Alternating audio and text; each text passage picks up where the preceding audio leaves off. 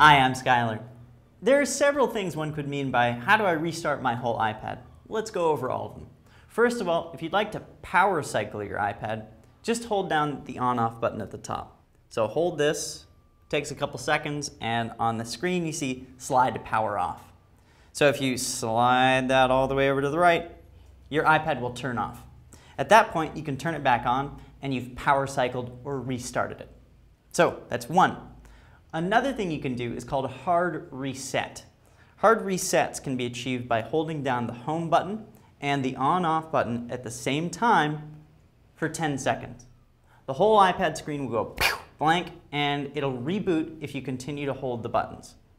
This is something to do in an emergency. It's not a good thing to do all the time.